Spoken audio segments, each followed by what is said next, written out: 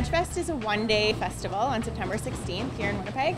It's to celebrate plant-based living, compassion for animals, and also our health and the planet. Our motto is for the animals, for the planet, and for our health. So one of the reasons why we're doing this is because we care deeply about the treatment of animals, because we don't treat animals very well in North America. So this is a way to show and exercise compassion. We're also doing this because we're concerned about the fate of the planet. We're dealing with global warming, we're dealing with deforestation, ocean acidification, dead zones.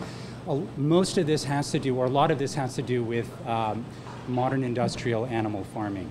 So moving away from that model towards a more sustainable green eco model of food would be extremely beneficial for the planet. And then lastly, it's also good for public health. I think, the biggest myth out there is that vegan is bland. I find you're accentuating the natural flavors and the natural sugars and the great attributes that a lot of the different vegetables have. And it's not just a plate of vegetables. I mean, there's amazing protein out there in such forms as legumes, lentils, beans. There's lots of different types of soybean products, tofus, and different variations of it. There's smoked, there's silken, there's soft, there's hard. I mean, there's a lot of different things out there. You just have to try a little bit harder, I think, and and focus on using things that are fresh and exciting. So what kind of things are we going to be able to see at VegFest? VegFest has an amazing lineup of speakers, from chefs to authors to a race car driver. We have a food and artisan market with a ton of really interesting vendors.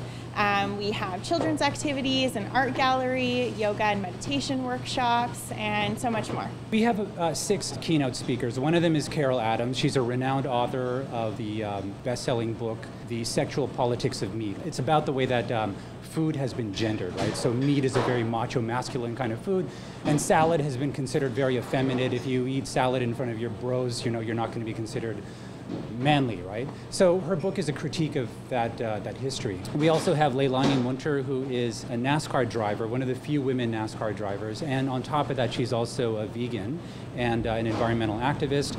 We have Camille Labchuk, who is the executive director of Animal Justice, which is a group of lawyers based in Ottawa that speak for animals in court. We have Krista Hiddema, who is the director of Mercy for Animals Canada. We also have Dave Nickars, who is the VP of Sea Shepherd Canada.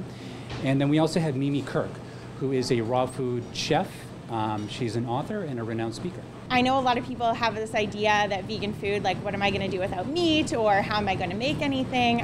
So it's good to have an open mind, and part of the workshop idea is to introduce people on how to sort of transition into this type of lifestyle, or have sort of a meatless Mondays if they want, or maybe just an only meat Mondays for the veg curious people.